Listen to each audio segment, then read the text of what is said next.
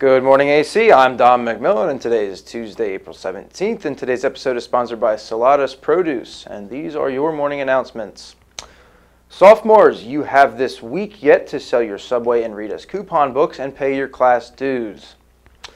Attention seniors, we're getting tired of announcing this on ACDN TV, but it is not too late to sign up for the senior class trip to the Pocono Valley Resort on May 21st.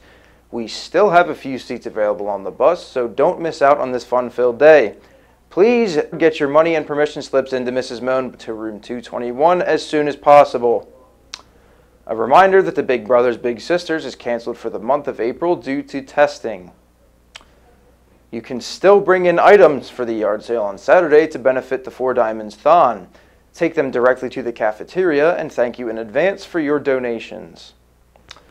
Today's lunch will be a meatball sub with fries, and tomorrow you can expect a chicken and cheese quesadilla with refried beans.